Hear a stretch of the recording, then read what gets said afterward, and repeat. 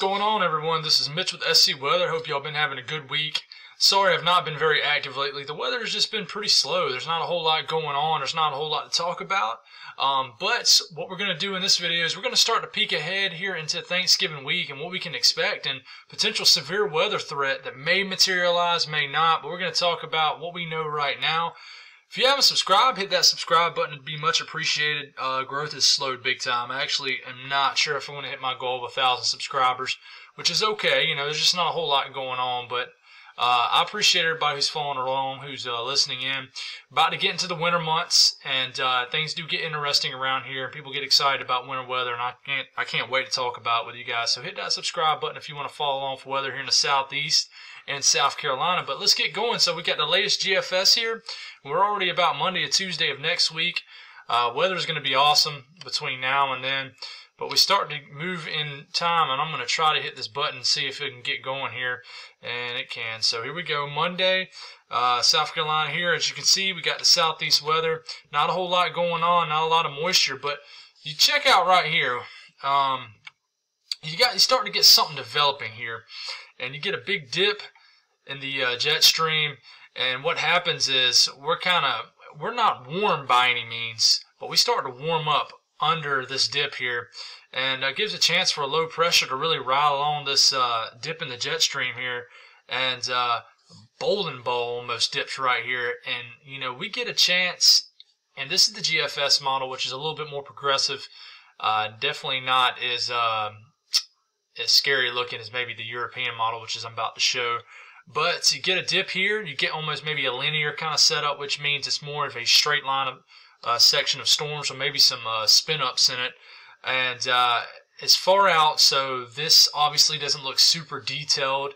We're not going to be able to see a detailed look on how this is going to materialize until we can get some of the short-range models starting to come in early next week. So until that happens, it's just kind of talk right now. We're not going to know what happens.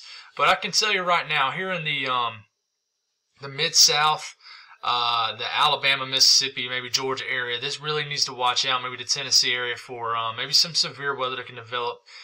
Details are very hard to talk about. But this moves into the South Carolina area, North Carolina.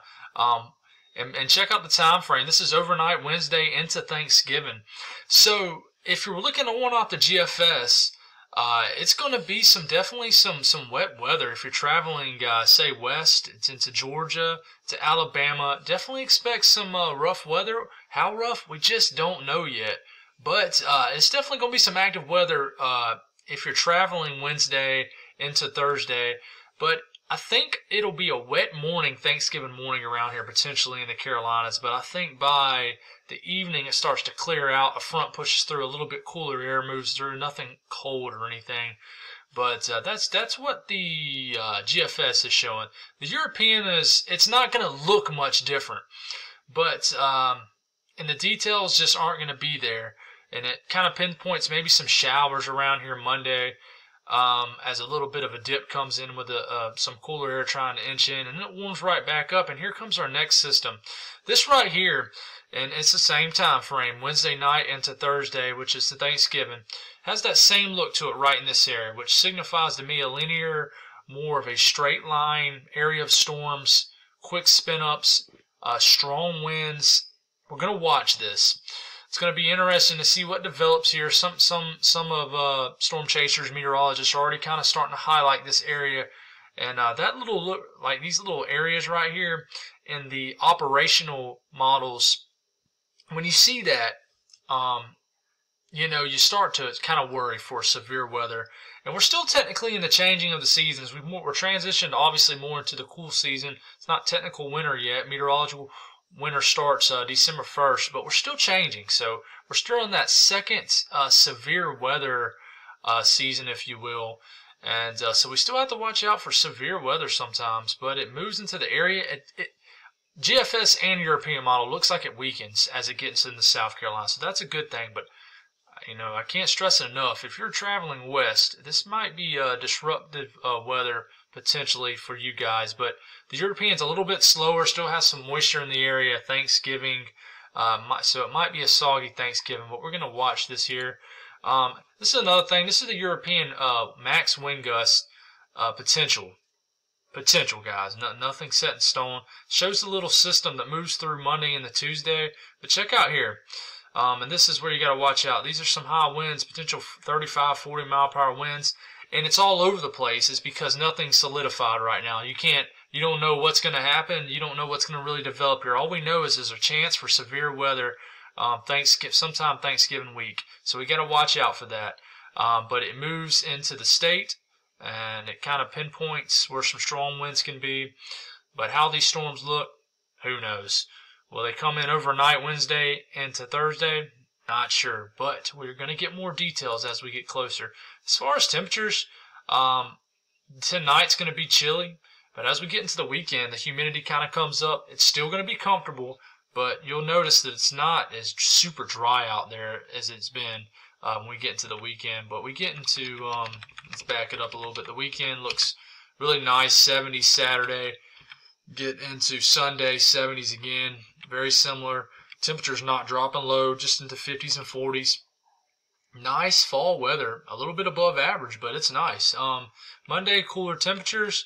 Temperatures dip a little bit lower as we get a little bit of a cold front that comes through here from the north. And we get into Tuesday, chilly day. But you can tell this is another cold front coming. It doesn't look stout, but it looks like it has severe weather threat coming to just a maybe an upper level low dipping through. But check out Wednesday. You almost got like an in situation CAD setting up where you got temperatures in the 40s and close to 80 at the bottom end of the state. So big temperature contrast is possible Wednesday.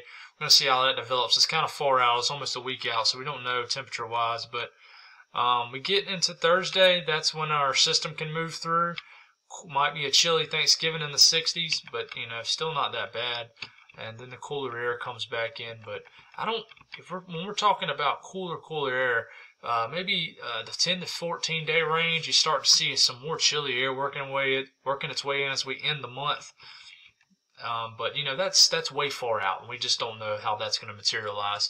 One thing I'll show you is the Climate Center came out with their 1 month outlook for December, and it doesn't look good for snow lovers or winter weather lovers, or for them people out there like me dreaming of a white Christmas, calling for above average temperatures, 50% chance of above average temperatures. But I'm going to say it like I always do, guys. It only takes one storm to change the whole outlook of the month. I'm sorry, but my kids are yelling in the background. So take this with a grain of salt. But most of the state, most of the southeast, all of the southeast looks above average temperatures. It's predicting to be for the month of December. So we'll see how that materializes. But I'll keep y'all updated on the severe weather threat next week. And appreciate y'all watching, and y'all have an awesome night.